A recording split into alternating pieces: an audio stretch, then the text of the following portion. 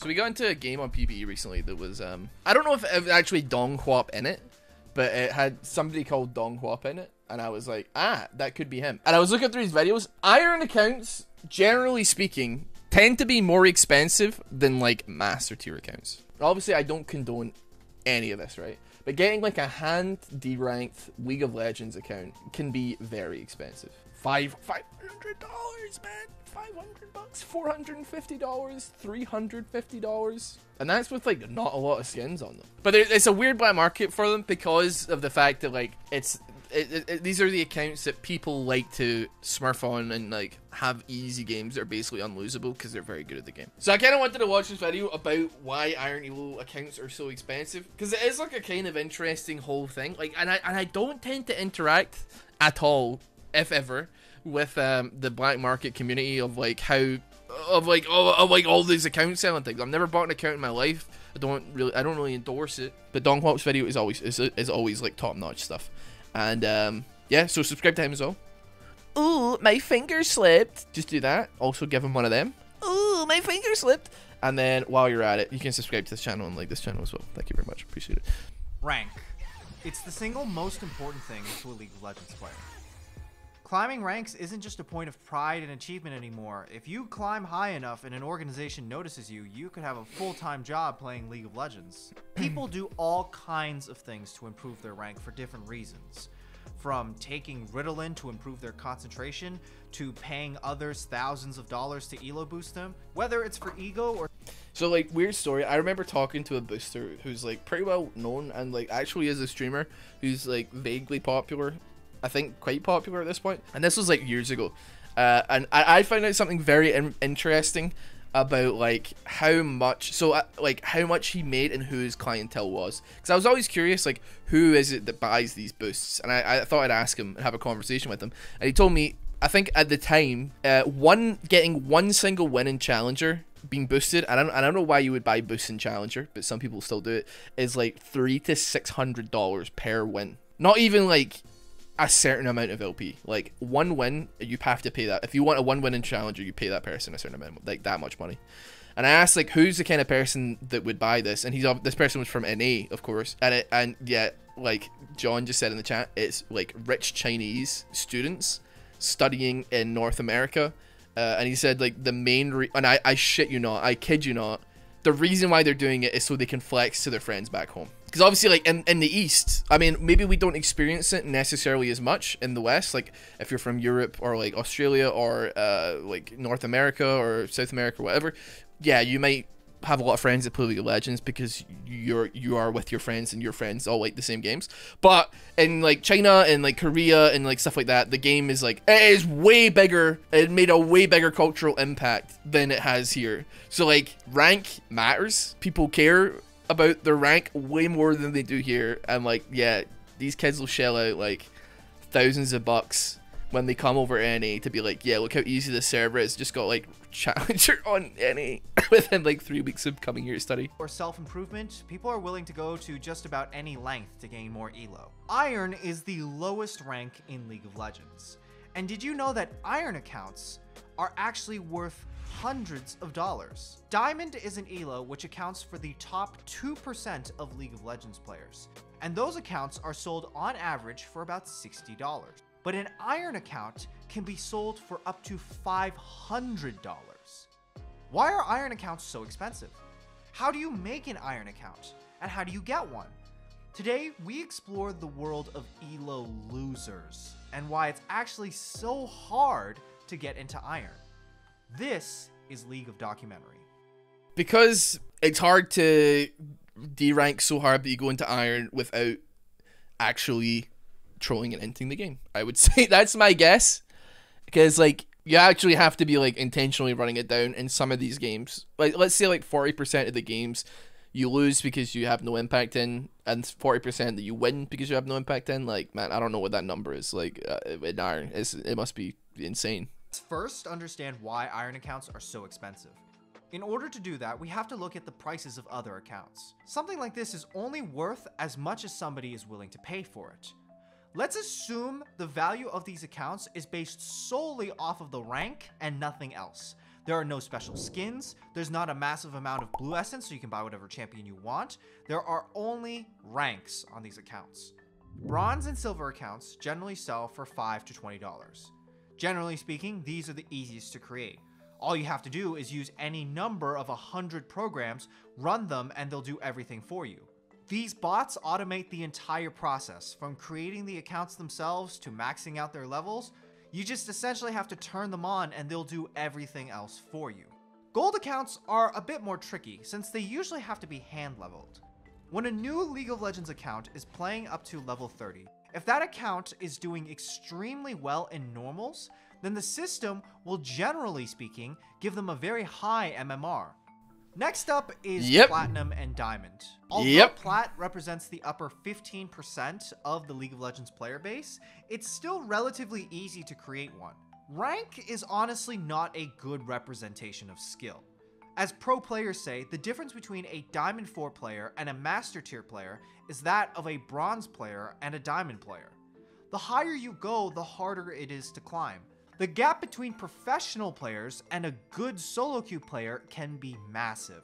At any given time, there can be over 2,000 players in Diamond 1+. They can easily reach a win rate of over 70% from a fresh account all the way up to Diamond. Because it's just so easy to create an account with these ranks, the average Diamond account only sells for around $60 to $100. You could spend years and never hit Diamond, or work at McDonald's for a day and just buy a Diamond account. Now, Master Tier and up is extremely rare. Most accounts sold at Master Tier tend to be from players who decide that they're quitting League of Legends. They usually have a ton of resources on them, special skins, lots of champions, blue essence, which makes it difficult to calculate the value of these accounts in terms of their pure league rank.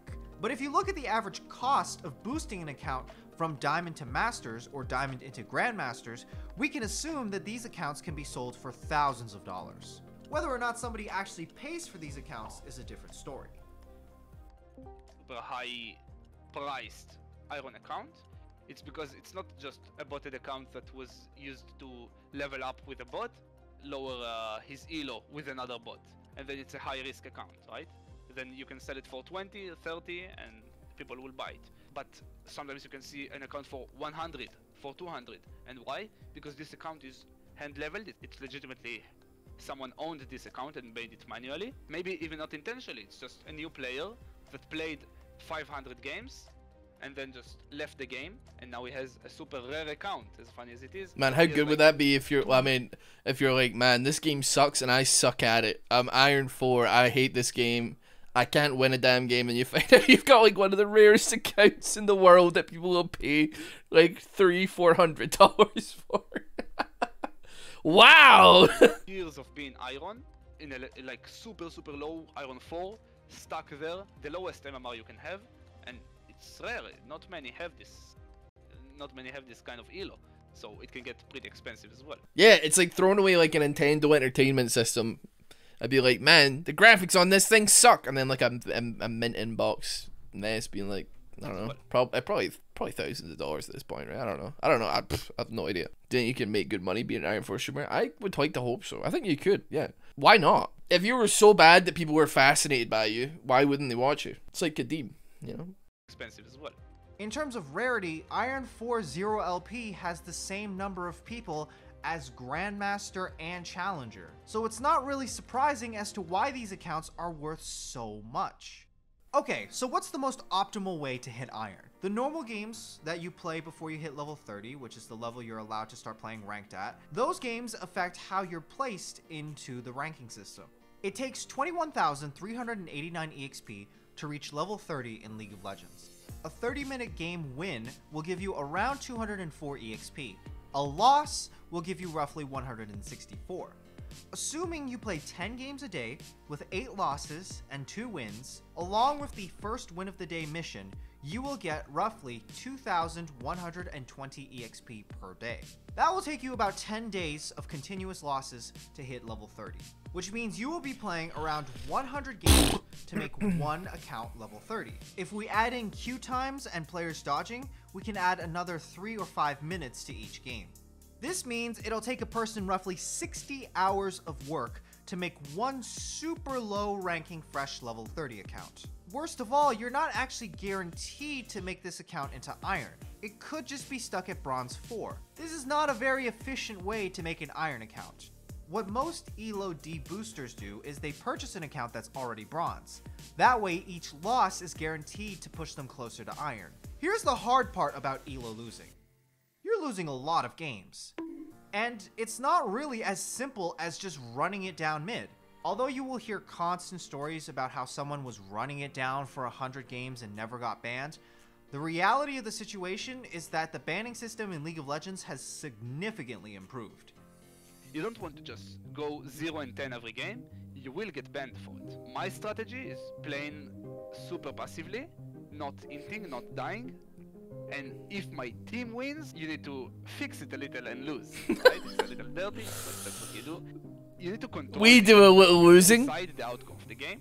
It does require skill. So if you want to do it like for 100 of games, for 200 games, you have to control the game and try to not make it obvious. Although it will be obvious, even win a game every like 7 or 8 games. Because if We can do a little bit of fixing. It's obvious, right? Twiddles my mustache. Your job is losing as fast as possible, but not making it obvious and ban the account, because that's all goes to waste. Yes, that's right.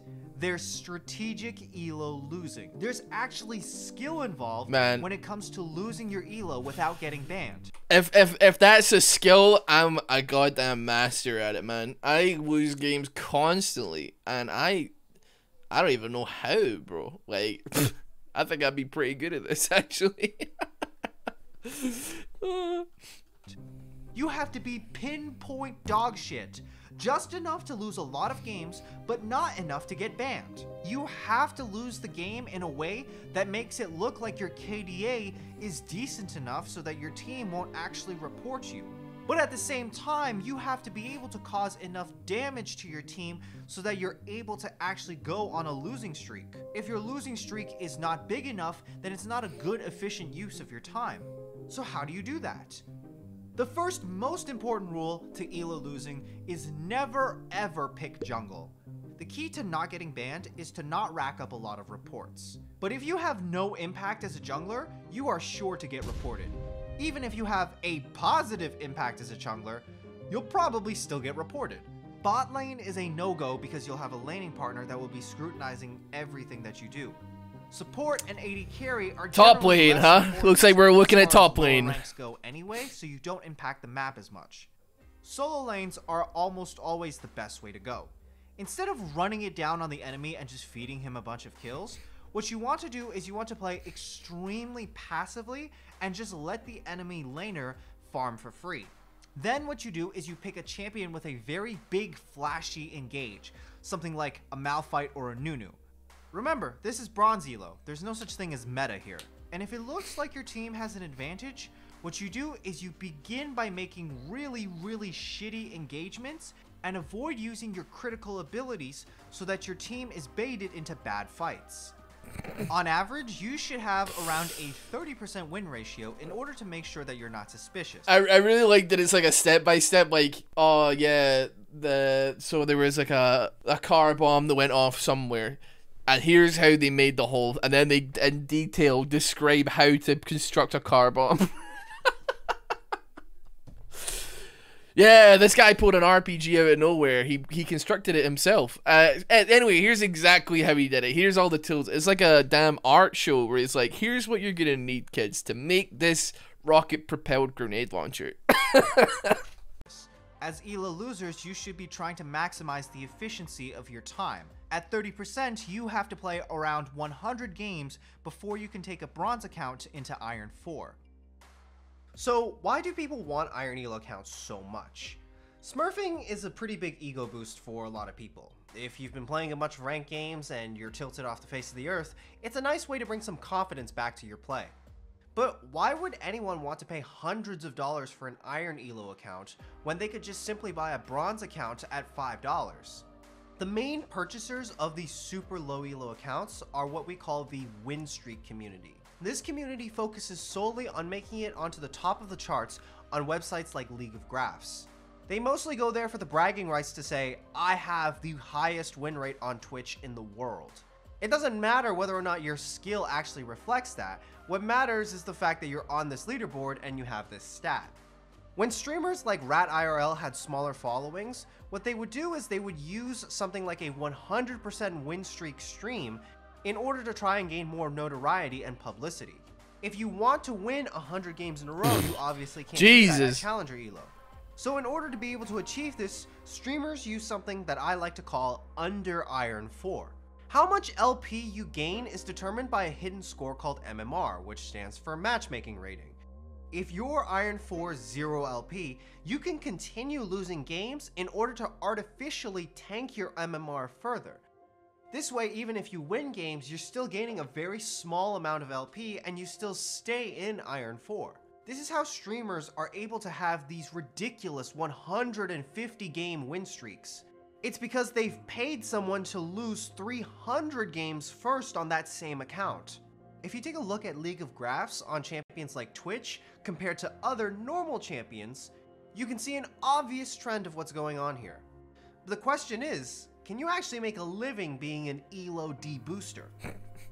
It's probably not possible unless you live in a very third world country. Like, you can't get too much money from losing accounts. There aren't many people who will just come to you and say, I want this account lowered.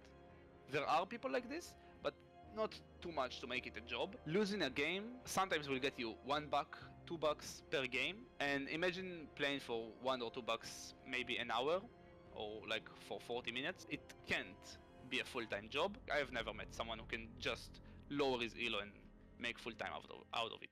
Most people who want to play League of Legends for money tend to be very good at the game because they play so much. They enjoy that feeling of stomping players that are weaker than them. Very few people want to actually play games with the intention to lose. This means that there are generally less Elo D boosters, which in turn drives down the supply of Iron accounts, which then in turn drives up the price of Iron accounts. In League of Legends, Iron accounts are as valuable as real diamonds. Let's say it's like the perfect account, like it's 3 years from a real Iron player that just played for fun. He played like hundreds of games, it's actually Iron, it has many champions, it's safe, you have all the information, recovery information, username, password, email, everything. You could probably get a couple hundreds from it, maybe 200, 300.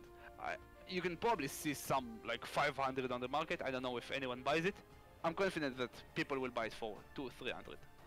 So if you know someone in Iron 4, let them know how valuable their account is. For they've been able to do something that only 0.2% of the League of Legends population have even able to accomplish. Their playstyle is so unique that normal human beings have to try hard in order to be as dogshit as they are. That's a bit mean. Oh man, dude, that's a good video. I'm not gonna lie. There's, yeah, it's so bizarre. It's such a bizarre world, man. But like, also, I guess it's like appealing. So here's the thing: if you're gonna buy an account, would you rather buy an account that you're gonna like? Let's say you're gonna buy a diamond account, just so you can get your ass beat by like 1 billion people who are better at the game than you, and also like work to get into diamond? Or would you rather buy an iron account for more and then beat everyone else's ass? It kind of makes sense, I guess, when you think about it. Still, it's I don't like the black market of League of Legends accounts, but like it's still fascinating to me, and yeah, that was a fun video to watch. I really liked it.